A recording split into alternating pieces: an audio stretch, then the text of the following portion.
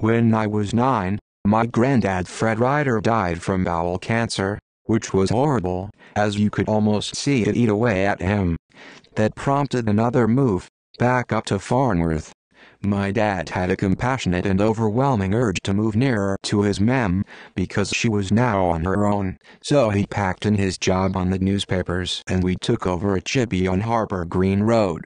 It was a real old-school chippy, which looked pretty similar to the one the Kahn family run in the film East is East, which I thought was a pretty realistic depiction of what it was like growing up in Salford in the 70s.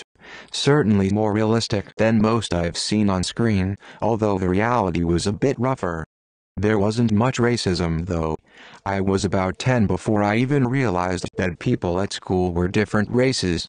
It just wasn't an issue.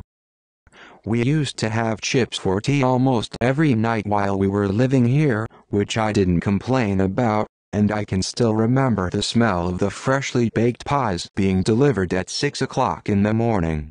It was actually a good chippy, and my mom and dad were a bit more forward-thinking than most, because they served curry sauce, which not many places did back then, not round our way. I didn't have to help out in the chippy, but I would sometimes rob them a bag of potatoes from round the back of the greengrocers or somewhere. They didn't ask me to do it, I just did. They had the chippy for a year, which coincided with the power cuts of the early 70s, so often there would be a couple of times a week when they couldn't open because there was no electricity. They found it hard work, and towards the end my dad got a job at the post office, and did both jobs.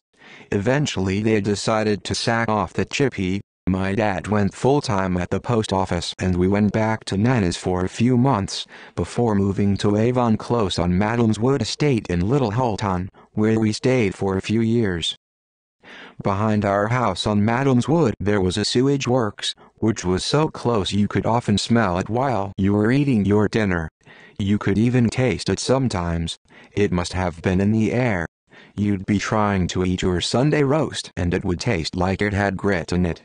The only things that grew on the sewage works were tomato plants, because the human body can't digest tomato seeds, and that put me off tomatoes for years. We would mess around up there when we were bored, just doing stupid things like throwing bricks and other stuff into the sewage works. Then later, when we got an air rifle, we would shoot the rats that were scuttling about. There was also a train track behind our house and we would throw stones at the trains and put shopping trolleys, tree trunks and all sorts, even shit from the sewage works, on the lines. I honestly don't know how we never injured anyone or even killed anyone, considering all the daft stuff we did as kids. But we just didn't think.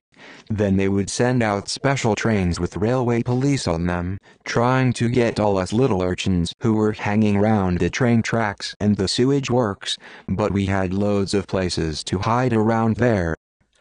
I also used to love what we called sneaking, tiptoeing into shops and sneaking behind the counters, robbing stuff, without getting caught. It was only small stuff at first, and when I started I did it as much for the buzz of not getting caught as anything else. Although my mom and dad were both still working, they weren't on great wages and were still stretching themselves to pay the mortgage.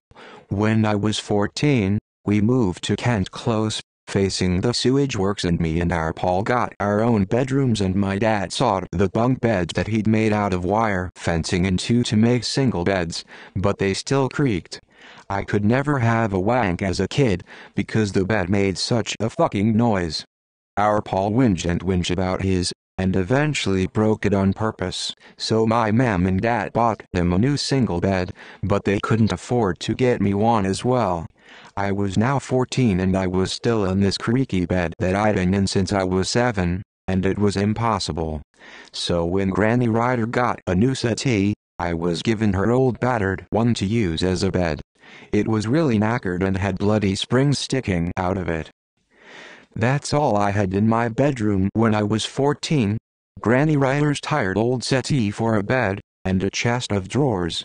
Our Paul had cabinets with a fitted Binatone stereo system, a record player, a tuner, an amp and everything, which my mom and dad had bought him. Even though I was the eldest, he got everything, partly because he was the baby, and probably partly because I was a bit of a tearaway. It didn't really bother me at the time, because I knew they couldn't always afford to buy for two, and I just thought, he's my younger brother, fine, let him have it. You don't necessarily think anything like that is unusual when you're a kid. Whatever situation you're in seems normal. The way I saw it, there was only enough for one, so the kid brother gets it and the older brother is left to fend for himself a bit. That was probably one of the reasons I started robbing. I would just go out and get my own gear. The other thing that I felt counted against me in other people's eyes was that I wasn't very good with my hands. I've never been the sort of person who's good with mechanical things. Even now, I'm useless at working out what's wrong with the car engine. I struggle to change a light bulb. But I always had that entrepreneurial spirit and I could always find or make money, even then.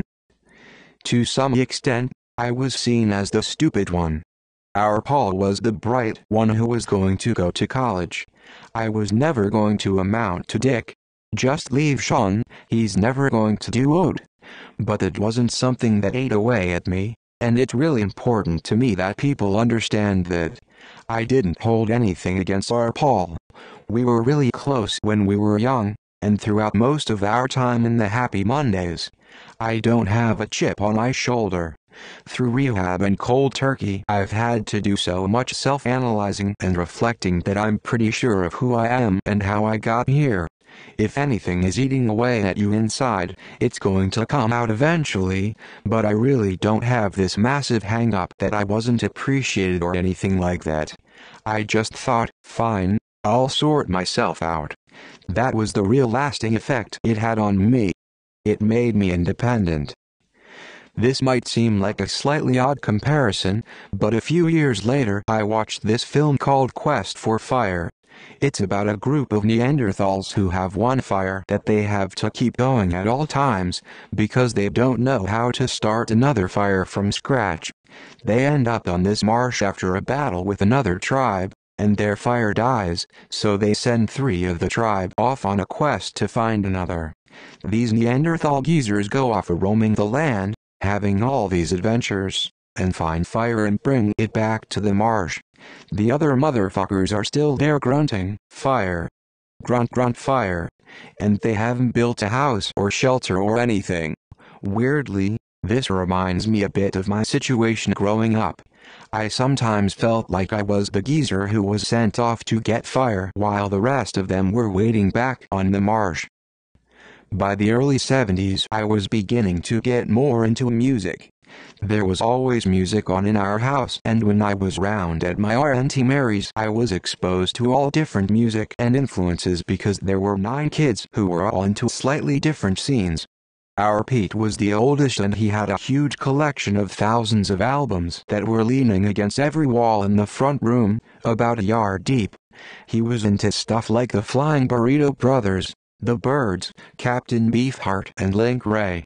Our Joe was an early skinhead, and into soul stuff like James Brown, Billy Preston and a bit of ska. Our Mag was into soul and the Thames. She was a long-hair skin girl at one point, which is a girl skinhead who doesn't have a fully shaved head, and then she got into stuff like early Elton John, Graham Parsons and Townes Van Zandt.